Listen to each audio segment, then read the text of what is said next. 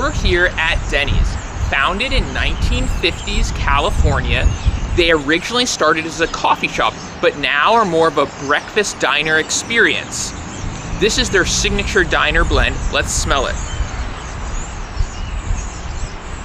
It has, roasted charcoal qualities. Let's taste it.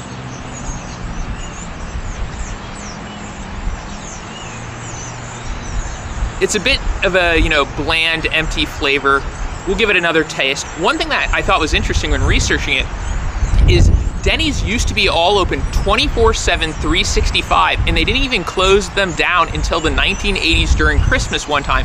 And many of the stores didn't have keys or even locks installed.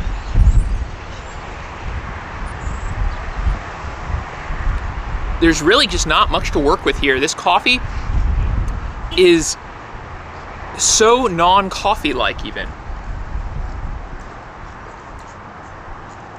Yeah, it's not very good coffee. I'm just gonna go with a 52 on it. It's coffee, nothing to write home about. If you're coming here, it's for the vibes and the food.